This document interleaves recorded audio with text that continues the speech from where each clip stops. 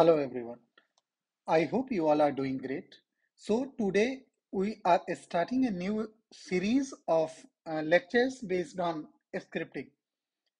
In this scripting series, we will be learning very interesting stuff, and I can guarantee that these many projects none of the YouTube channel will be covering.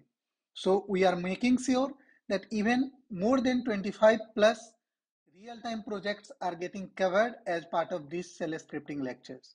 So let us go through all the list of projects which I will be covering as part of this cell scripting series. We'll be learning how to automate the backup of databases and schedule it weekly basis. How to automate the database upgrade using shell scripting. We have to write a shell script to generate alert in Slack channels, PagerDuties, whenever any service goes down in system. Like if Jenkins is down or Docker is down in the systems, you will be getting the alert immediately in your PagerDuty or in your Slack channels. We'll be learning a script to check list of all the active services in our Linux systems. We'll be writing a shell script to check available disk space in our system, and if any of the disk drive is utilizing more than 80% of the disk, we'll be getting alert for that.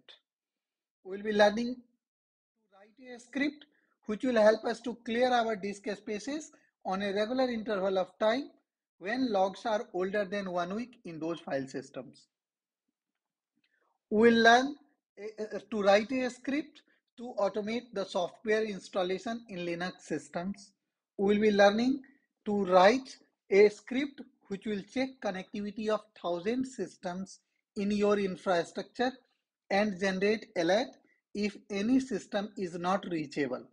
A script to start a down service in system automatically. So whenever any service is down in our systems, we will be learning to write a script which will automatically start those services.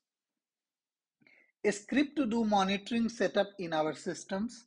We will be learning to write a script which will connect to database and check all the running processes inside our database. We will be learning to write a shell script which will help us to send an email whenever the available memory, that is available RAM in system, is less than 20% left. We'll be learning to write a shell script which will help us to create databases. We'll be writing a script which will help us to clone the Git repository and upload the changes into Git automatically. We'll be writing a shell script which will kill the process in Linux system automatically. Shell script to get the CPU load alert whenever load of the CPU goes beyond a specified limit in our shell script. Shell script to transfer files from one machine to another machine. Shell script to shut down 100 systems in single go. A script to purge database binary logs automatically.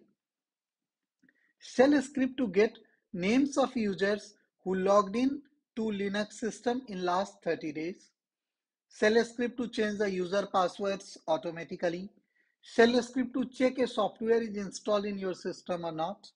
Shell script to know the operating system release version, operating system type, and install software accordingly. Shell script to check all the ports open in system and print its name. Shell script to check the users list which all are having the root permissions in your system.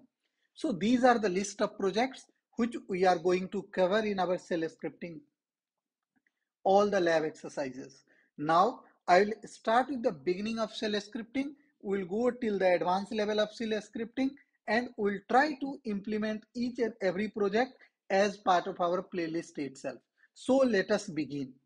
Very first thing comes to our mind. What is shell script? So a shell script is a list of commands in a computer program that is run by Unix shell, which is a command line interpreter. A shell script usually has comments that describe the steps. The different operations performed by shell scripts are program execution, file manipulation, and text printing. The shell is a program that takes command from keyboard and gives them to the operating system to perform. Now, in nowadays, we have both graphical user interface also available, but still the cell interacting with the command line interface is the best and the fastest way. So in our system, let us try to write our cell scripts. So very first thing comes to our mind, what is cell and how to check which cell is exactly used in our system. So shell is a program which takes command from the keyboard and gives output, gives this command to operating system to perform certain type of tasks. Now, how to check type of cells in our system? The command is cat /etc/cells. Cat /etc cells. We have CSH cell, TCSH cell, we have bash cell, and these cells are the multiple type of cells available. But as part of our lecture, we will be learning the bash cell scripting. Bash is one of the recent cell which is used by almost all the organizations. We have very first line in our shell script that is called shebang in shell script. So what is shebang? We have pound symbol and exclamation symbol. This combination of two symbols is called shebang. Shebang plays an important role in shell scripting, especially while dealing with different type of cells. So, shebang is a combination of pound key and exclamation marker. This character combination has a special meaning when it is used in very first line of our shell script. It is used to specify the interpreter which the given script will run by default. So if the first line of a script is pound exclamation /bin/bash, it means the interpreter should be bash shell if the first line is this. So why exactly this line is important? Because you have to inform to your interpreter that I'm writing the bash shell. So you interpret whole script as a bash script. Similar way, if your shell type is TCSH, you can write the shebang /bin/TCSH. So your interpreter will read it as a TCSH and will execute your script in TCSH format. So now let us begin and write our very first shell script. So how to run your first shell script? First, you have to create a file in your Linux system. The file extension will be .sh, that is shell. So you can write vi and then your file name. In our case, suppose we are writing demo.sh, or you can write in any name .sh.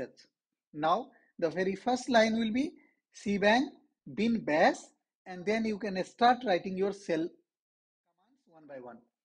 Now once these lines are completed in your shell script, we can start giving the permission for this script.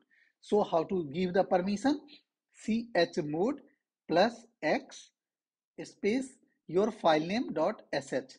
This will give the execute permission to the current user who is going to execute this script. Now, how to run the shell script? /your script name .sh, which will be running our shell script. So let us write our very first shell script. So let us begin our first script. The first line is shebang line bin bash. After that, we are writing echo. Echo is a command in Linux which is used to print whatever the lines you are writing after echo. So I am writing, this is my first shell script, and curly quotes, double quotes we are starting and double quotes we are closing. Then I want to see the date of system and I want to see the uptime of system. So now let us save and change the permission. So chmod +x first.sh, and then let us run the script /first.sh. So now you can see the first line is, this is my first shell script.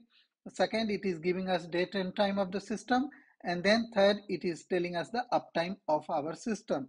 So this is our very first script. Slowly in the scripting lectures, we'll be implementing all those 25 projects which I have shown you in the beginning. Thank you so much guys for giving your valuable time.